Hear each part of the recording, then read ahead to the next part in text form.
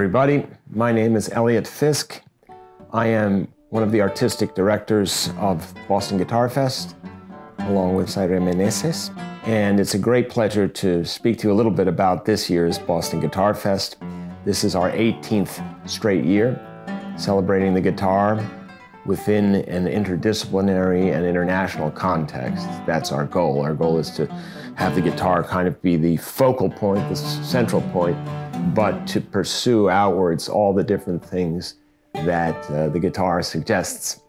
Probably the most universal instrument on the planet, although the classical guitar may not be the most universal form of the guitar, but it happens to be the one that most fascinates me and the one to which I've given my life.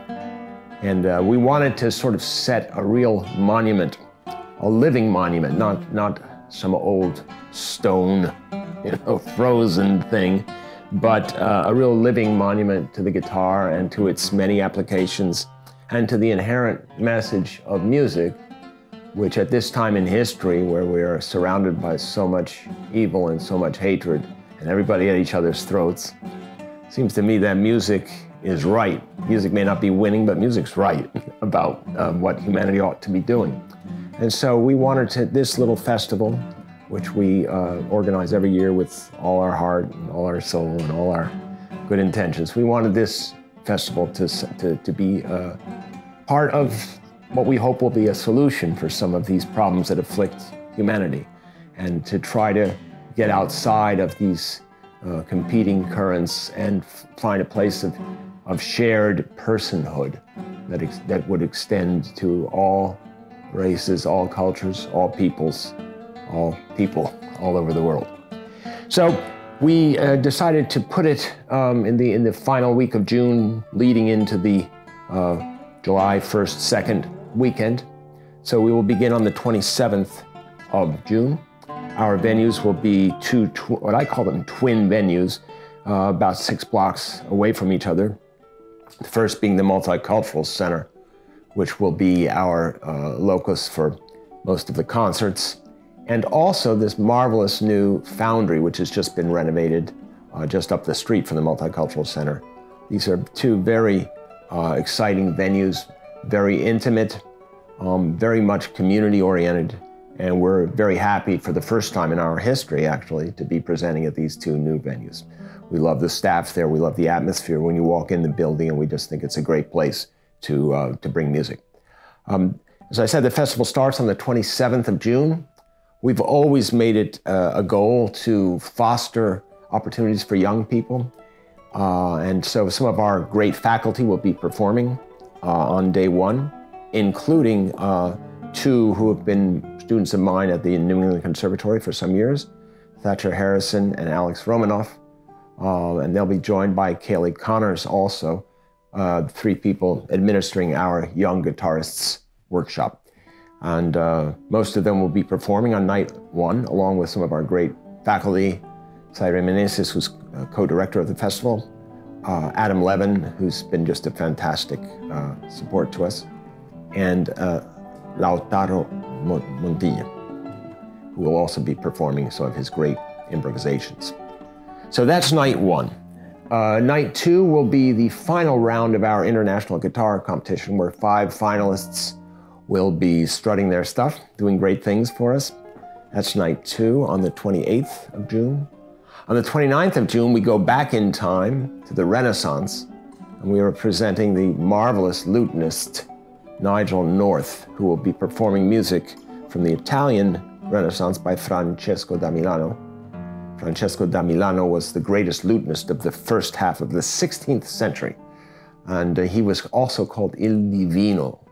Another person who was called Il Divino about a little bit earlier was Michelangelo.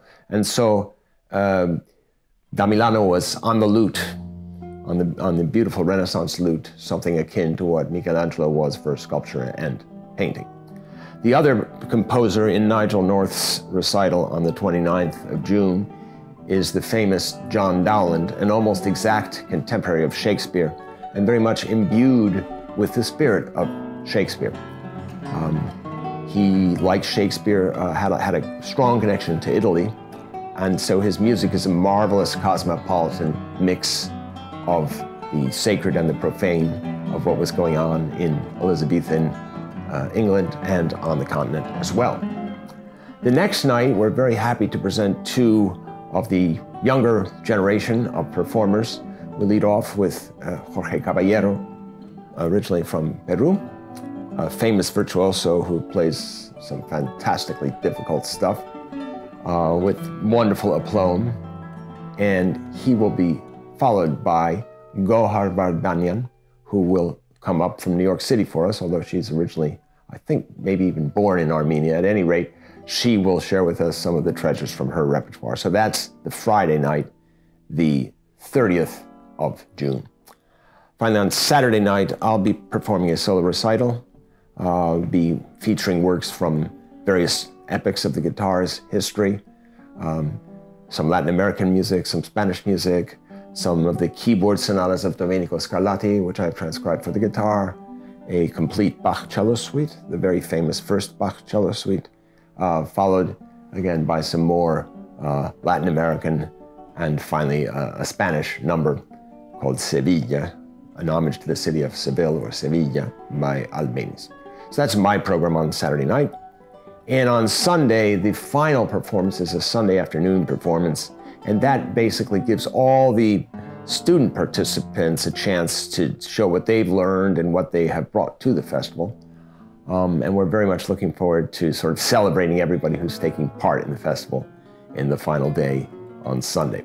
So I think it's a very rich selection of sort of evening activities, concert-like activities, but we've also got some fantastic sort of course options.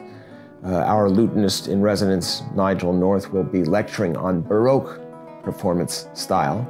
He'll be talking about the basso continuo, which is the Baroque version of sort of a chord chart, and how you can just take a bass line and with a few numbers under it and turn it into real sounding, exciting music.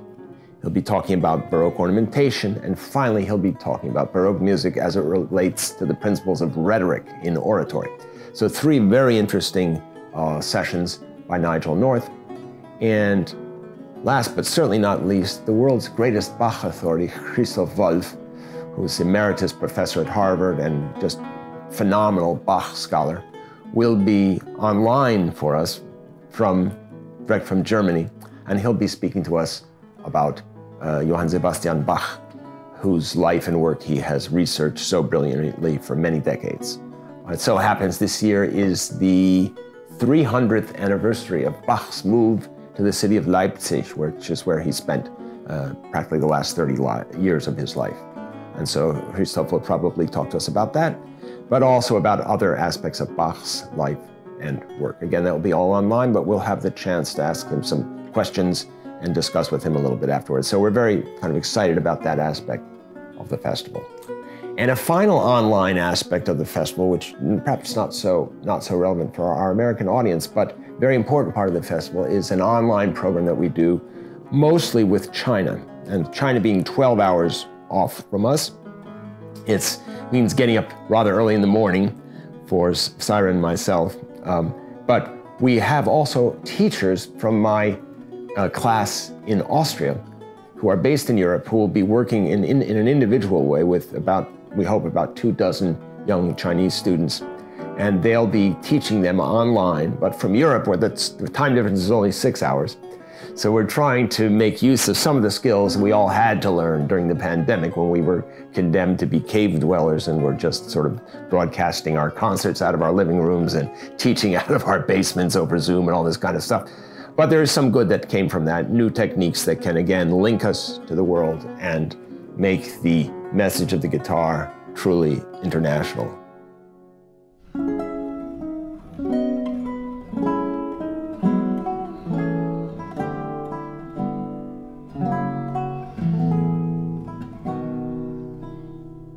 Along with the great joy of presenting the festival came news of a very tragic event that affects all of us in the guitar community here in America and in fact around the world. One of my dearest friends and one of my greatest colleagues for over half a century has been Bruce Holtzman, who is a professor at Florida State University in Tallahassee and has profoundly influenced the development of the guitar in America and in fact around the world ever since he's taken over the job down there in Tallahassee. And we had the shattering news of his death in a terrible car accident down in Florida. He left us on May 6th, and we took a long time just to get over that horrible news. When we kind of came to, we realized that we had to dedicate this festival to his sacred memory. So mixed with the joy of the music is the sadness at the loss of this great friend and this really rock of Gibraltar for all of us in the guitar community. But we felt we should dedicate the festival to his memory, and so that's what we've done. And we will be celebrating him in various ways. Certainly my concert, my solo concert, is specifically dedicated to him and will include pieces that he loved or that he heard me play over the course of our 55 years of friendship. So that concert again is on July 1st, starting at 7:30 in the Multicultural Center in East Cambridge. Hope to see you all there, and please come and celebrate with us.